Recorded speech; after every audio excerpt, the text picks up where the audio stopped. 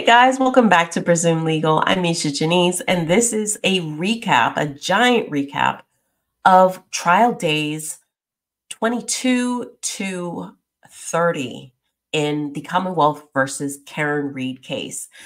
You know what? Forget the red solo cups. Grab an entire pitcher, pour yourselves a drink, and let's recap. We've got a lot to go over. So thanks for holding down the fort, you guys. I have been away. I've been traveling internationally, and no, I did not have a good enough Wi-Fi internet set up in order to watch or record the trials on a daily basis. So after struggling with it for the first few days, I decided, you know what, let me just give it to God and take my break, take a little rest, and I'll catch up on the tail end of this trip. So that's what I did. Unfortunately, I did come back and I was under the weather for quite a number of days. I'm still trying to get over it now, but because we are finally at the end of this trial, we have reached trial day 30, I believe we're on right now. And the defense has rested its case.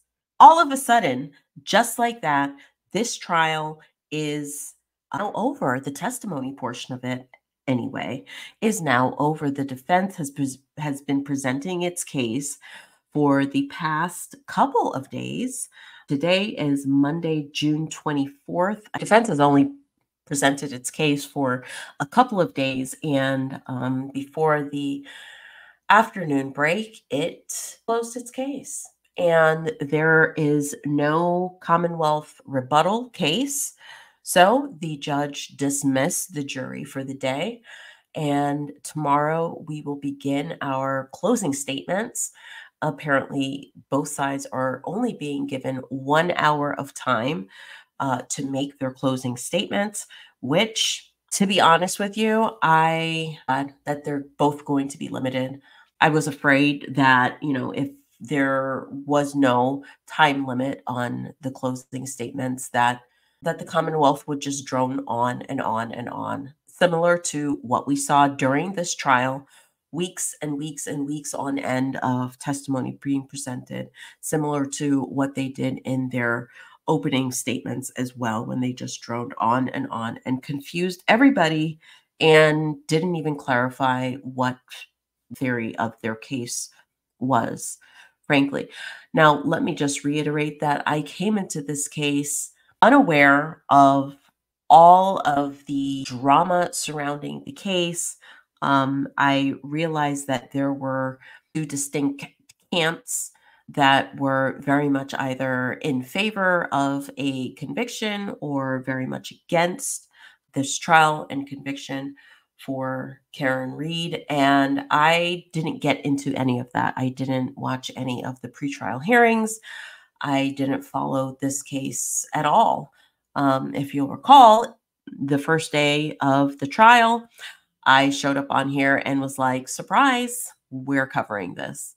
And I really did make that decision, a split decision. So I've been watching this case same manner that a jury would be watching it. I still haven't exposed myself to all the extra information that's out there. And I do know that it's out there. I do see comments, and, some comments on my videos are telling me information that I'm like, I've never heard this before, and it hasn't been presented in trial. So I know that there's a world of other things going on. There's another investigation or multiple investigations, a federal investigation. But my coverage of this case has been solely the trial that is going on in Canton, exclusion of everything else. So let's get right into this, because I don't want this to go on and on and on, because it can. I am covering many days worth of testimony.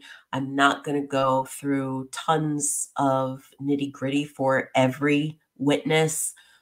I will just try to succinctly summarize the takeaway from their testimony. So we finished with Trooper Buchanan's testimony being completed. A large part of his testimony and cross actually concerning the Sally Port video that we saw that was flipped when the Commonwealth introduced it. The Commonwealth introducing the video like that was entirely misleading because it was mirrored. The defense counsel admitted a non-mirrored, true-to-life rendition of the video so that the driver's side and the passenger side of the defendant's SUV appeared where we would expect it to appear.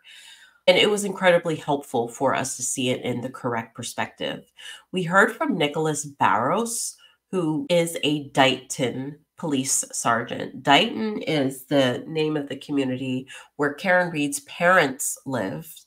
And she went to her parents' home that Saturday morning after finding Spotty at 34 Fairview. She ended up at her parents' home, and that was before she went to the hospital on the Section 12 hold. Sergeant Barros was the officer who met Michael Proctor, at Karen Reed's parents' house. He facilitated the towing of the vehicle back to Canton, and that was the first interaction of law enforcement with the vehicle. He testified, and I thought that this was very pivotal and critical testimony. He testified that he saw the damage to the right rear tail light and described it, get this, as a crack with a small piece missing but not completely damaged. He said there was also a dent on the rear quarter of the vehicle. There was no cross-examination. The next witness who was called was Trooper Michael Proctor, and this was the lead investigator or the case officer for the case. During his direct examination, he described his relationship with the other witnesses, like the Alberts, his sister, Courtney Proctor, their incredibly close relationship. He said they talk to each other 5-6 times per day. I was like, that's a lot. Do you guys work?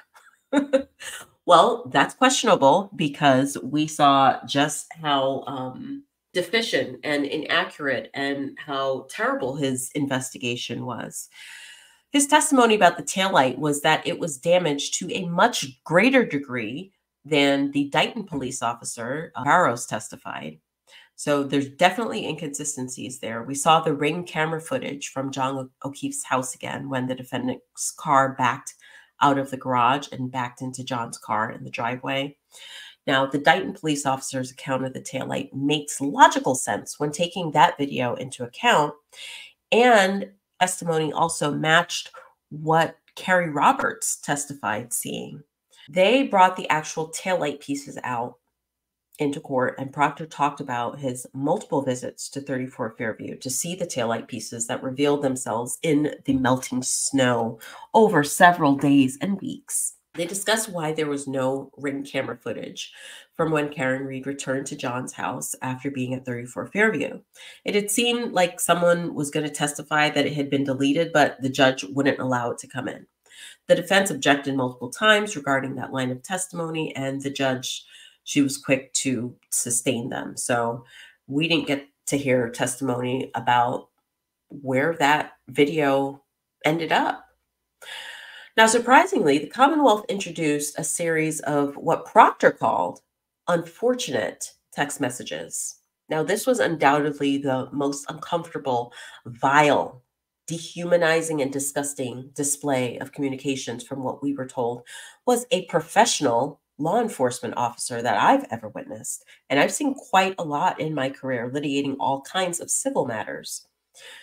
To summarize, Proctor texted with different people, calling the defendant, Karen Reed, the most disgusting, derogatory names, making fun of her serious medical conditions, wishing that she would delete herself, joking that he hadn't found her nude pictures yet on her phone, calling her hot but with a flat butt and a weird accent. Proctor's cross-examination, defense counsel immediately brought these messages back up and asked whether Proctor was objectively investigating the case or whether he was just objectifying the defendant. All the witness could do was repeat that these were, quote, unfortunate and unprofessional text messages. He was asked whether when he texted about the defendant leaking poo from a balloon, if he knew that she had a colostomy or 10 surgeries in the last year and a half for intestinal issues.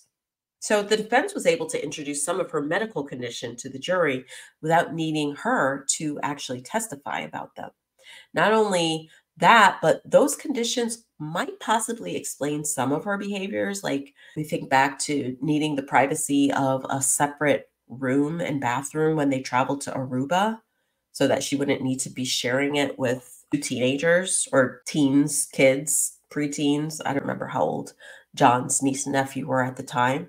But, somebody with some serious intestinal issues would need probably a lot of privacy and the benefit of having a private bedroom and bathroom to use. Even needing to go home and not go into 34 Fairview that night.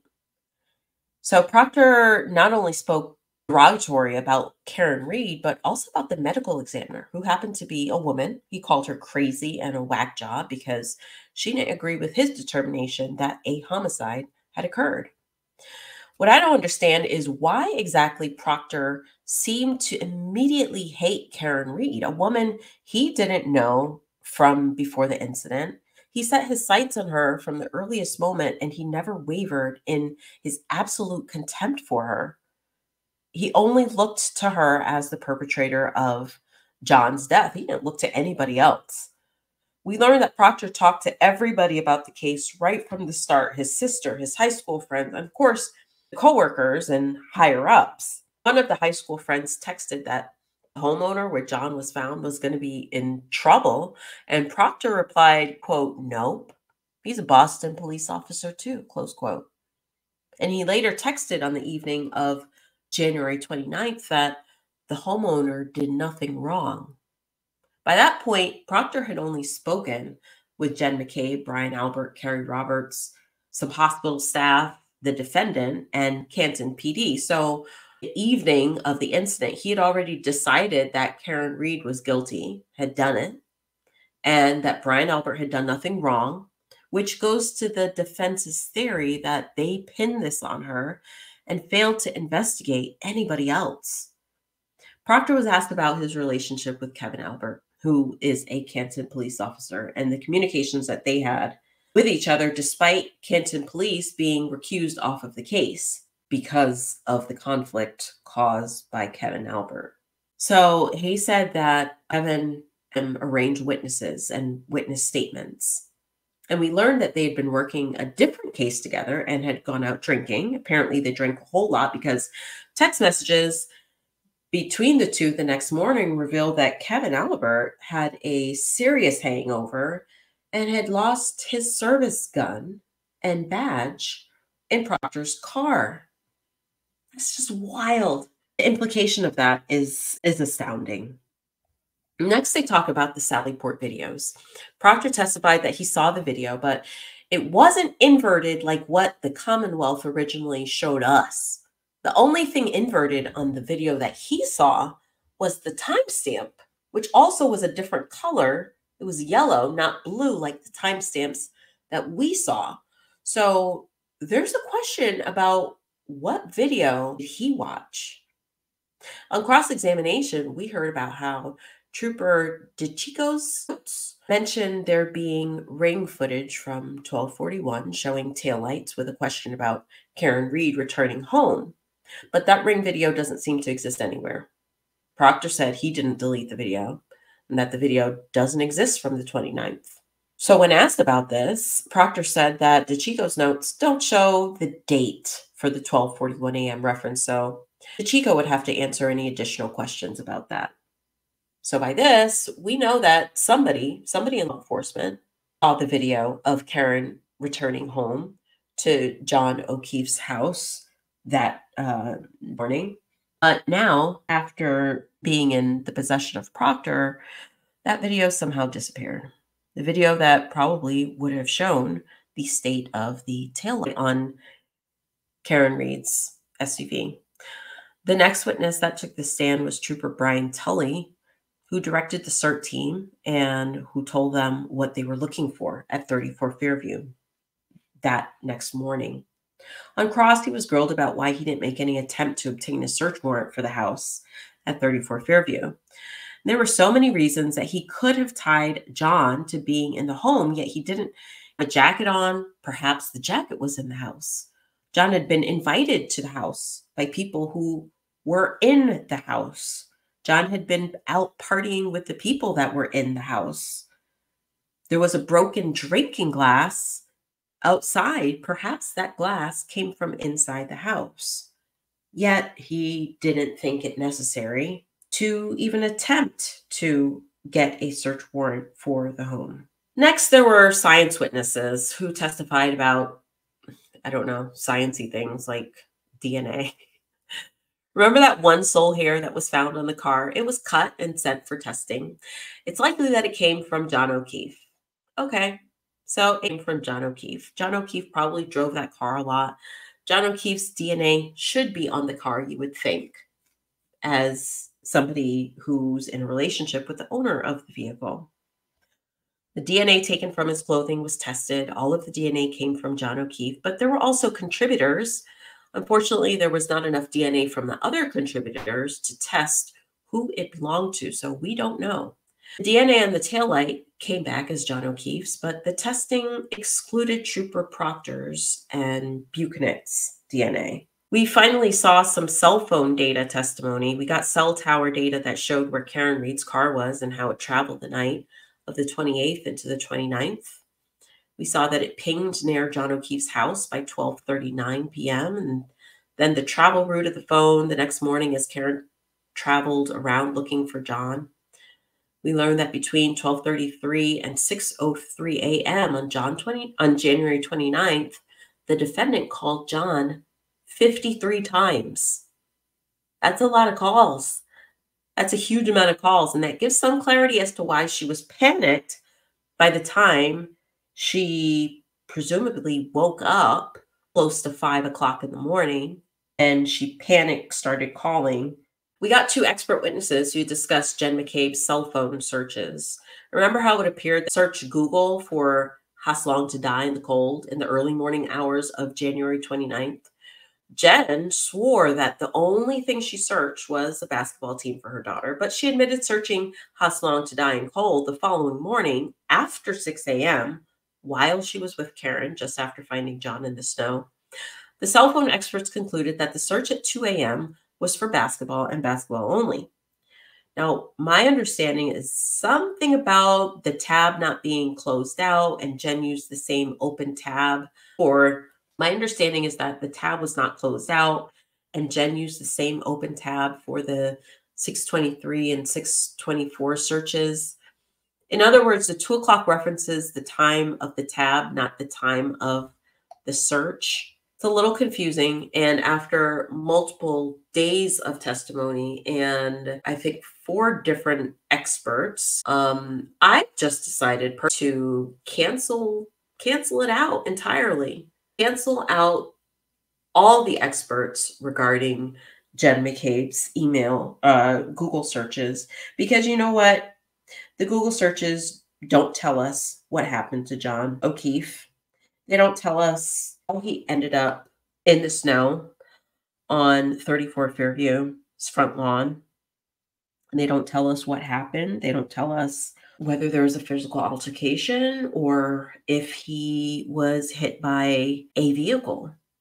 So I've personally decided, and I have a feeling that maybe some of the members of the jury as well, they may also make that same decision just to cancel it out, because we had multiple days of witnesses talking at length about these Google searches and the information that they both give. They contradict each other.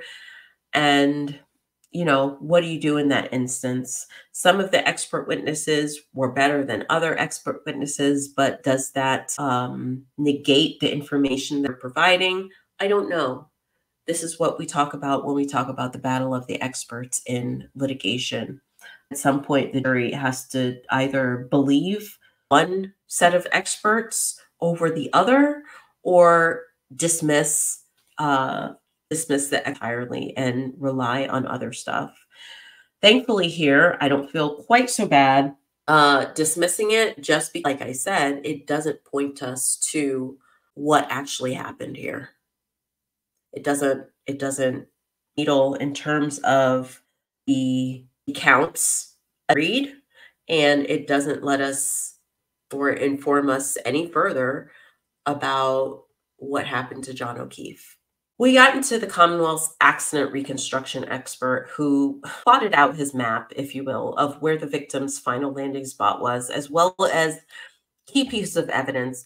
All his information, however, came from other people or reports. None of it was firsthand knowledge. And the data he relied on from the car is not dated. The car data is measured in terms of key cycles, which is every time the car is powered on, not necessarily started, but the electronics turned on. The Commonwealth attempted to match up the key cycles from Karen's car to the account for the point when they claimed John O'Keefe was hit. And the witness opined that the log data from the car was consistent with a collision between the car and a pedestrian based on a half-mile deceleration in reverse and a slight turn of the steering wheel. That's basically all he based his findings on. Yeah. This witness, whose name was Trooper Paul, the Commonwealth's accident reconstructionist, he testified about how he believes a collision happened where Karen Reed hit John O'Keefe. He said at 12:45 a.m. outside 34 Fairview, Karen Reed reversed. He said she was in front of 34 Fairview and she reversed going up to 24 miles per hour for 62 feet. He said the right rear of the vehicle hit John and he was thrown forward and to the left of the front lawn, and that the car continued traveling in reverse before leaving the area. The witness ruled out any mechanical, roadway, or environmental factors that contributed to the collision. The cross-examination of this witness was brutal. The witness testified that his highest level of education is an associate's degree in administration of justice. Now, because the witness testified at length about kinematics in his direct examination, he was asked what it was, and he defined it as the science of motion. And he kind of had to be helped in his definition of it, and he agreed that it was a subset of physics. He said while he doesn't have a degree or certificate in the field, he's taken 120 hours worth of classes that taught him enough to be the Commonwealth's expert.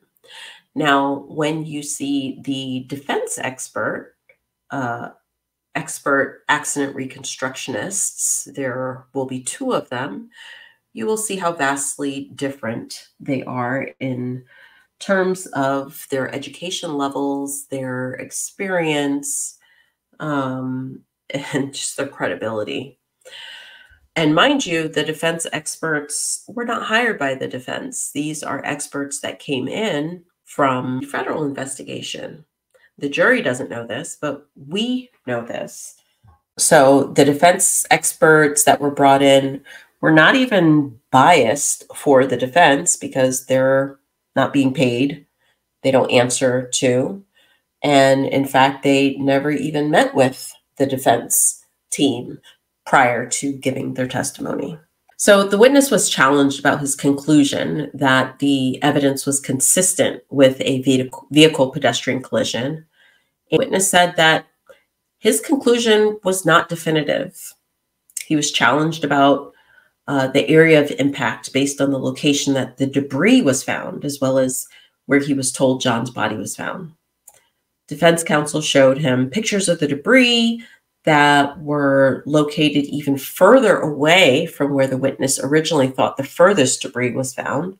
And he was asked whether that new information changes his analysis of where the area of impact was. Now, instead of saying that there was one specific point of impact where the SUV hit John's body, the witness testified that the area of impact is a, quote, linear field. So somewhere along an imaginary line along the roadway, he was hit and projected to a final resting spot about 30 feet away. Away from what? Who knows? This imaginary linear field. The witness couldn't give more definite measurements, but he did say there was no evidence that John walked or flew the entire or any portion of those 30 feet. Witness said that before he began reviewing the case, the car, or the evidence, he was basically told the conclusion from Proctor that there had been a vehicle pedestrian crash, and then he was told to investigate and reconstruct the vehicle pedestrian crash, basically told to confirm the conclusion that was already reached. Remember, the morning of the incident. He said he saw some scratches on the vehicle that didn't really match up to being from a pedestrian accident. And then they went back and forth for quite a while about the glass cup and if, in the witness's opinion, would change if he knew that the glass found on the tailgate was not from the cup. Now, I couldn't tell if he was being dense, elusive, or something else, but he finally landed on saying that the glass was the glass and it didn't matter where the glass came from. I was just like, what? I think he was done. He was over testifying by that point. Similarly, he said that if he was told that John's body was found in a different location than where he based his opinion on, whether his opinion would change, he said no. All of this to say that the witness relied on information that was incorrect or in controversy. Lieutenant Tully's report listed the wrong number of taillight pieces. All of this to say that the witness relied on information that was incorrect or in controversy. Lieutenant Tully's report that listed the wrong number of taillight pieces, Lieutenant Gallagher's best guess of where John's body was found because he never saw John personally. The witness admitted that if the information given to him was inaccurate, his conclusions would be wrong too. Next day, they had a day of voir dire for the defense witnesses, the defense experts specifically. There was forth about whether or not these witnesses were able to testify because they hadn't been disclosed or their information hadn't been fully disclosed to the Commonwealth in a timely manner. However, at the end of the day, they were allowed to testify. There may have been some restraints on the scope of the testimony, but they were allowed to testify. So I will get into the defense expert witnesses, but not before we finish out a quick recap of the Commonwealth's expert witnesses and see how they closed out their case in chief. We had their medical examiner testify that there were no significant injuries to John's mid and lower body other than those related to CPR. She opined that John's cause of death was from blunt force trauma and hypothermia. On cross-examination, she admitted that his facial injuries could have been caused by a punch, that the scratches around the lacerations on his head could have been caused by being dragged. She admitted that the irregular laceration could have been caused by falling on the laceration on the back of his head, could have been caused by falling on concrete or frozen ground or being hit by a blunt force like a baseball bat or a barbell. She admitted that the lacerations on John's arm was not road rash, but that the discrete linear abrasions could have been caused by an animal claw. She also admitted that the injuries to his head could have been caused by multiple impacts instead of a single impact. She said John had a minor abrasion to his outer knee. And with that, the Commonwealth ended its case. So the defense counsel, of course, got up, made its motion for a directed verdict that no reasonable jury could come to a unanimous verdict for the Commonwealth. They argued that there was no competent evidence that Karen Reed's car struck John O'Keefe, which is a required element in the 3 counts against her. Trooper Paul, the accident reconstructionist, provided the theory that John O'Keefe's arm was struck. He spun around and was projected approximately 30 feet, falling to the ground in the snow in the front yard at 34 Fairview. The defense argued that there's no evidence that the arm was broken or sprained and no injuries to the body consistent with being hit by a 7,000-pound car. The medical examiner for the Commonwealth opined that John O'Keefe's injuries are consistent with a physical altercation and that they are not consistent with a classic um, pedestrian vehicle injuries. And the medical examiner herself did not believe that there was a homicide. The Commonwealth got up and argued that Trooper Paul's testimony is not what makes or breaks the case. He reminded the court of all the physical evidence: the shoe, the glass, the microscopic pieces of taillight that were embedded in John's clothing, not John's skin, the taillight that was puzzle pieced back together, the magic single hair found on the car, the evidence showing the state of Karen and John's relationship. Now, unsurprisingly, the judge denied the defense's motion. That could have been, anybody's guess. These motions are extremely rare to be granted. So I was not surprised at all that the judge decided to go ahead and hand the case to the jury, the ultimate trier of facts, to determine whether or not the Commonwealth had in fact proved its case in chief. So the defense at that point proceeded with its case in rebuttal. And it was good. The first defense witness was Brian Loughran, the snowplow driver who plowed Fairview the night of the incident. His assigned truck was called the Franken truck because of all the aftermarket parts put on it. The lighting on the plow he described as driving with spotlights, so he was able to see a far distance from where he sat in Franken truck. At 2:45 a.m., when he was passing by 34 Fairview, he had full view of the front yard. His head was on swivel to ensure no pedestrians or animals or cars backing out of the driveways were in danger of being struck by his plow. So at 2:45, the first time he passed 34 Fairview, he saw nothing out of the ordinary on the front lawn. When he got to the end of Fairview, he turned the plow around and headed back down Fairview again. Again, he saw nothing in the yard. He continued with his route and approached Fairview Road again around 3:15, 3:30. This time when he passed 34 Fairview, he testified that he saw a Ford Edge on the side of the road in front of the Alberts' house by the flagpole, which he thought was unusual because he said the Alberts never had cars that they parked out front. He said he had to go around the Ford Edge to avoid hitting it, which was against policy, but he did it anyway as a courtesy to the Alberts. He went to the end of Fairview and turned around, and again on the way back, he saw the Edge parked in the same spot. He said he couldn't see anything beyond the Edge because it blocked the view. The last time he attempted to plow Fairview, he was blocked by first responders.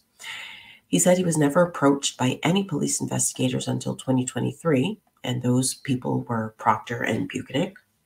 On cross, we learned that the witness, who is also called Lucky Loughran, is colorblind, although he can tell light colors from dark colors. Now, he testified that the car, the Ford Edge that he saw, was light colored, which I believe the Ford Edge owned by the Alberts, I believe it was a dark colored Ford Edge. So that just calls his testimony a little bit into question. He said that he did not see John's body at all that night. He only testified to seeing the Ford Edge by the flagpole.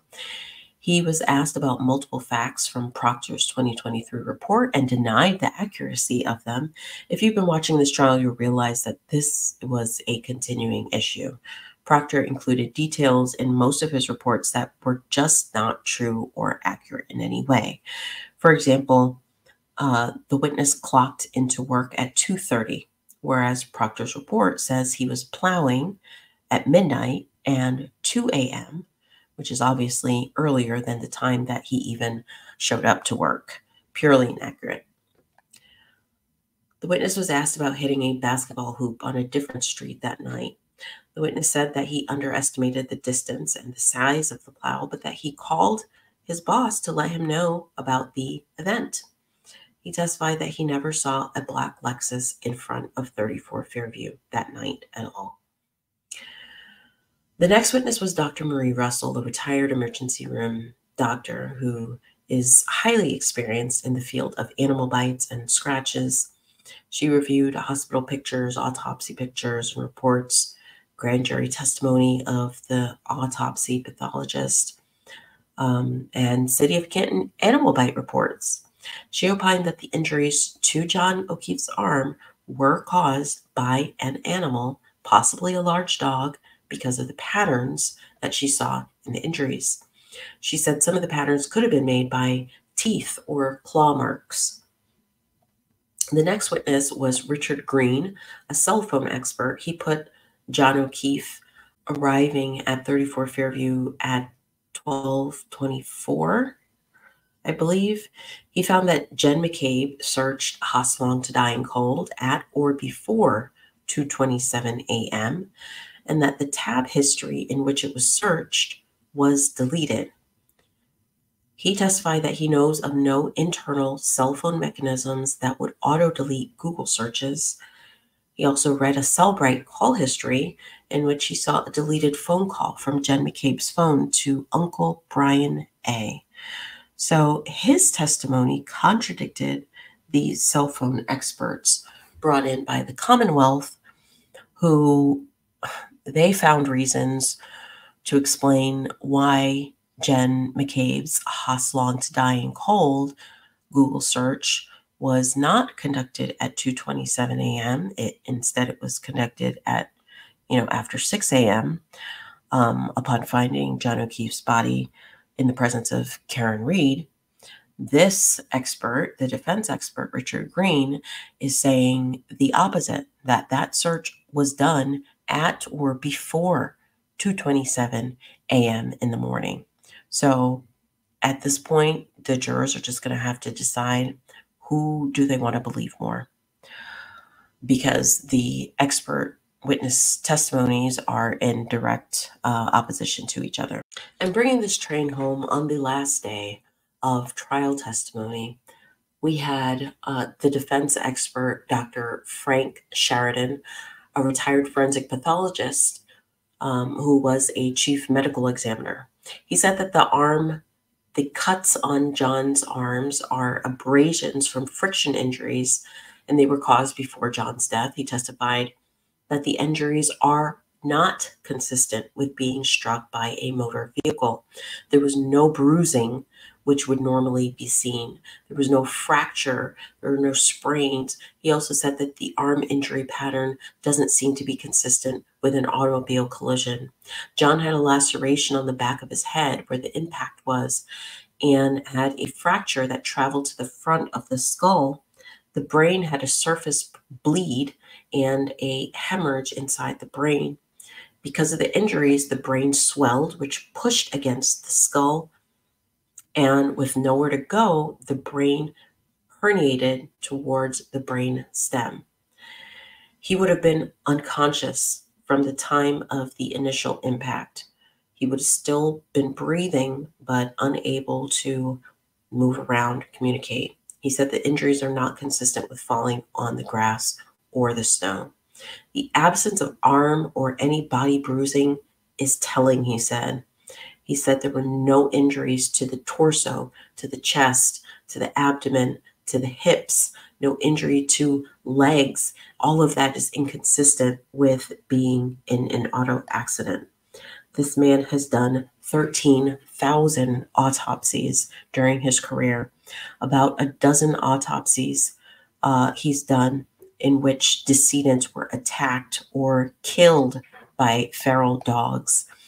His initial impression when he saw the photos of John's injuries were that it looked like an animal had attacked him, like a dog using its paws, and possibly bite marks as well. All of the marks, he said, were consistent with animal scratch marks.